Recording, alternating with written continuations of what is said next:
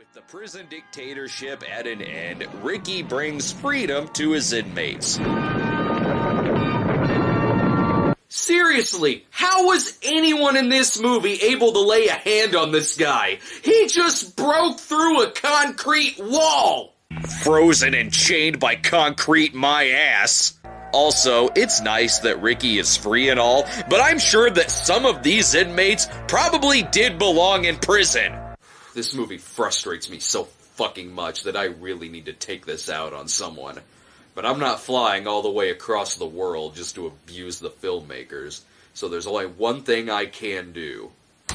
Kick the shit out of the guy who talked about it on TV.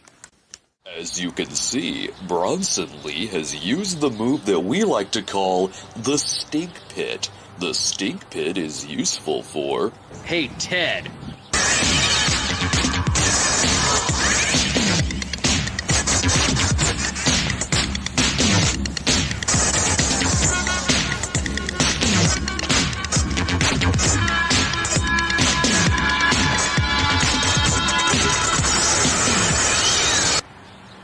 Are you waiting for the boss?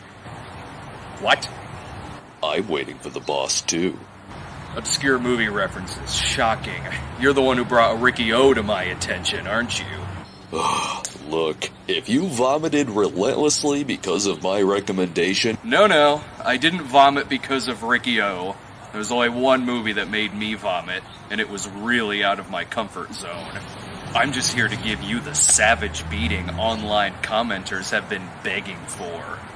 Don't judge a critic by his opinions. You don't look like a Kung Tai practitioner. You'll be needing some weapons.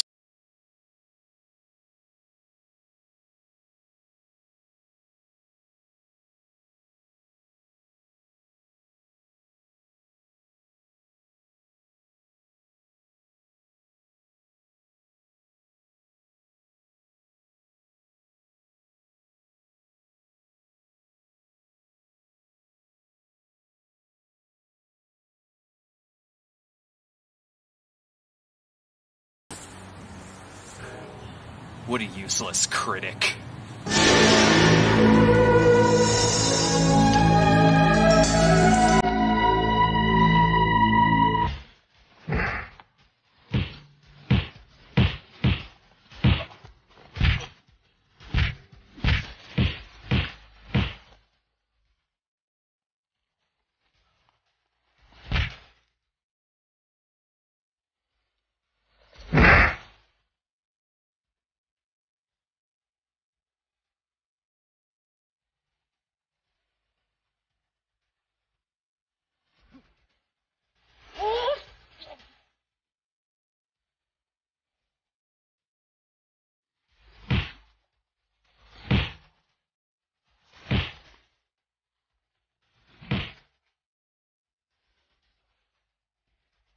Have you had enough yet, bastard?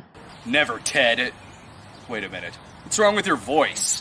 What are you talking about? This is my regular voice. You got bought out by a different dub company in the middle of our fight, didn't you? I don't know what you are saying. I have always had this voice. As soon as I turned 13, I woke up with a fine Connery layer of chest hair and a deep, soothing, completely out of sync voice. Now, I would like to draw your attention to a little trick I learned back from somewhere in the East. The Far East. Side of the Midwest. How is my real life taking place in a world of shitty editing? I hope you like sushi, because you're about to become a fine complement to cucumber and cream cheese. I don't know what that means. Oh, Jesus Christ!